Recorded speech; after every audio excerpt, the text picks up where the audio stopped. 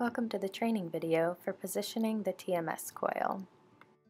In this video, we'll cover finding the motor cortex, the medial prefrontal cortex, and the dorsolateral prefrontal cortex. For each of these regions, you'll need to place a swim cap on the participant's head. Make markings on both sides of the ear, down the center of the head, and on both sides of the opposite ear. You'll measure from the Nasion to the Inion and mark on each side of the ruler. You'll then measure from the right tragus to the left tragus and mark on each side of the ruler.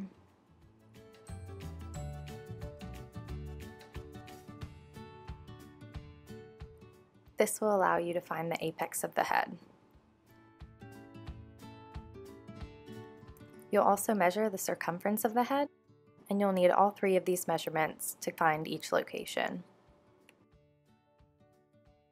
Don't forget to mark from the Nasion to the rim of the cap so we can place it in the same location.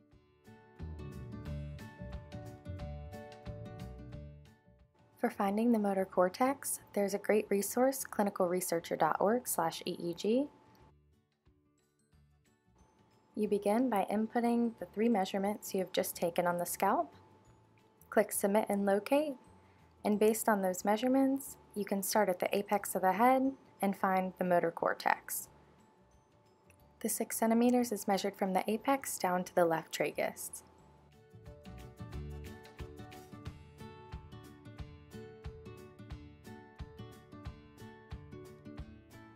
Create a mark at the 6 centimeters, and this is where you will place the coil.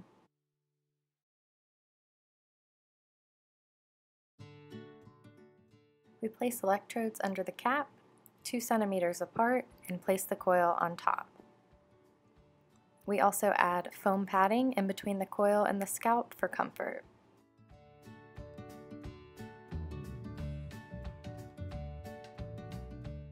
To find the medial prefrontal cortex, most commonly used in addiction studies, we can also use clinicalresearch.org/EEG. Again, you'll begin by entering the 3 measurements you have just taken on the scalp. Click Submit and Locate, and starting at the apex of the head, you can move up to the FP1, which is your medial prefrontal cortex.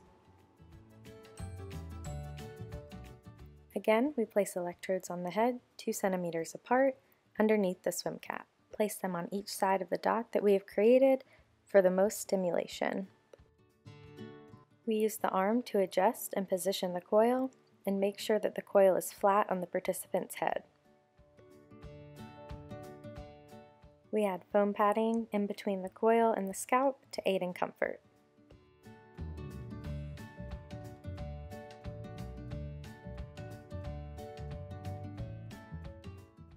To find the dorsolateral prefrontal cortex, most commonly stimulated for depression, we can use clinicalresearcher.org, but instead of /EEG, it's /F3.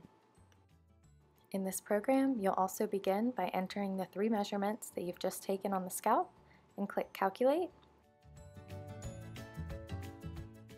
The output is the 3 distances that you must measure to find the DLPFC. This program gives a great visual representation of how to measure on the scalp.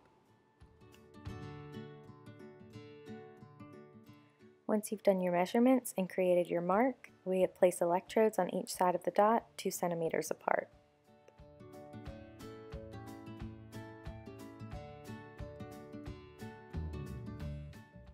Move the coil from the motor cortex up to the dot that you have created. Keep the coil at the 45-degree angle. We then place foam for comfort. And that concludes the training video for positioning the coil. Thanks for watching.